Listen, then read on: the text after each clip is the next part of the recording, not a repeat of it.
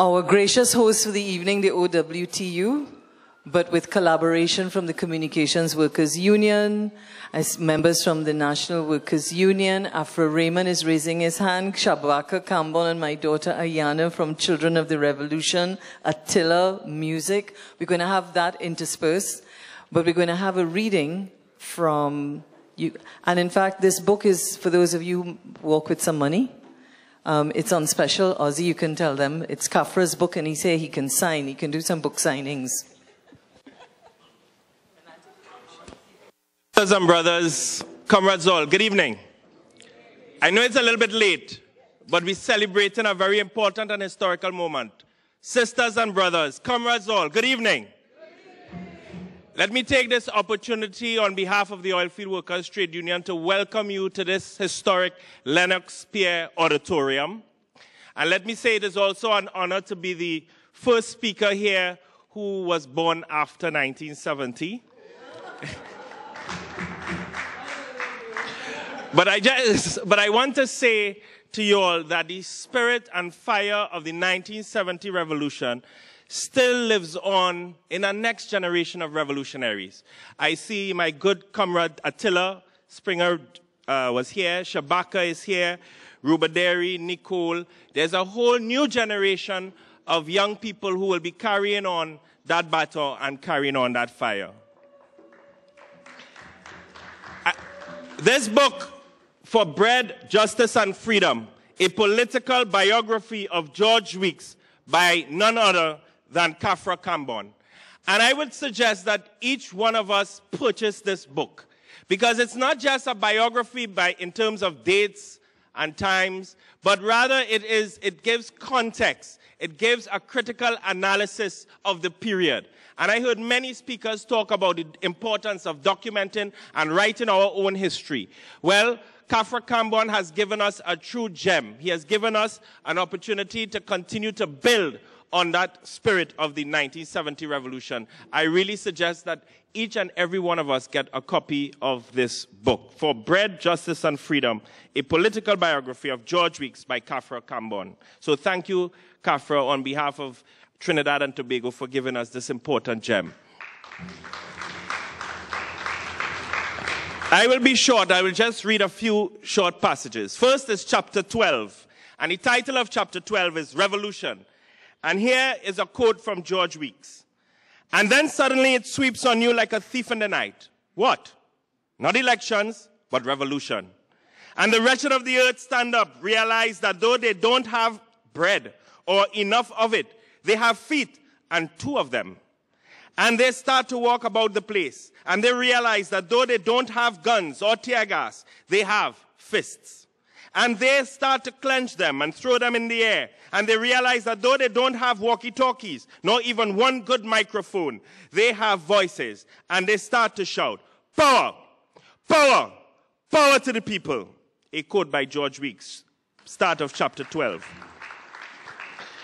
And I go to chapter 13, title, A Test of My Manhood. The phone rang shortly after 4 a.m. on April 21st, 1970. At that hour, it was either a threat or trouble. Somehow Weeks knew it was trouble, and he was involved. Lennox Pierre at the other end of the line told him that they have just picked up who? Dabo. No need to explain who they were. Weeks got himself moving as quickly as he could and drove to Leonard's home. Was it something Dabo did yesterday? Or was this the anticipated state of emergency? This was the trend of discussion as he met with Granger and Leonard. It was wiser to treat it as the emergency, unless or until it could be determined otherwise. Weeks and Leonard went to the OWTU office while Granger waited behind. He asked them to arrange transportation to get him out of San Fernando to the north, where the base was stronger. By the time Weeks and Leonard reached the Paramount building, a police car pulled up behind them. The sergeant asked Weeks to accompany him to the station.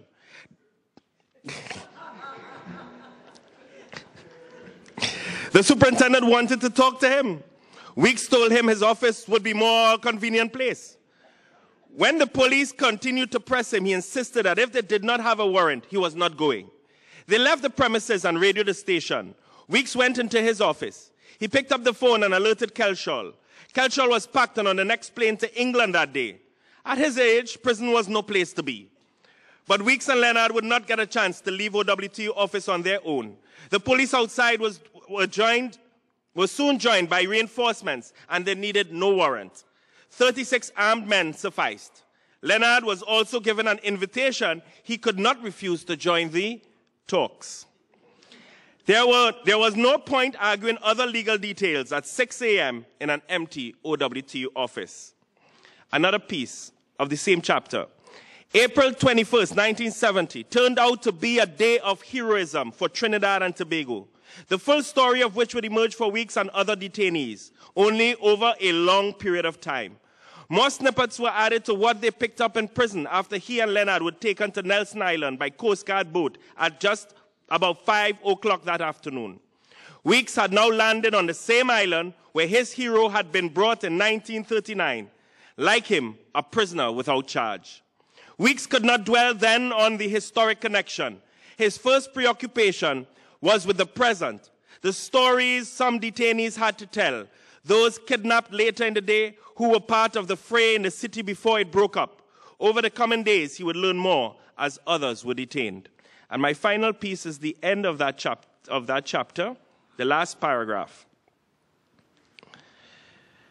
Every act of struggle, every affirmation of the rightness of the goals of the revolution, every demonstration of support was a mitigation of the test that was the 1970 detention. Therefore, though it was a test, which some failed, for a man with Weeks' fighting spirit, ideological commitment, and experience, it was not just a grave test. When he was finally let out of the prison doors on November 17th, and he walked down Freedom Road, as Frederick Street was unofficially renamed, he had every right to feel satisfied that he had passed this test, but the real trials were yet to come. This is a short reading of the classic For Bread, Justice, and Freedom, a political biography of George Reese by Khafra Kambon, as we say, forward ever, backward never, forward ever, backward never, long live the 1970 revolution.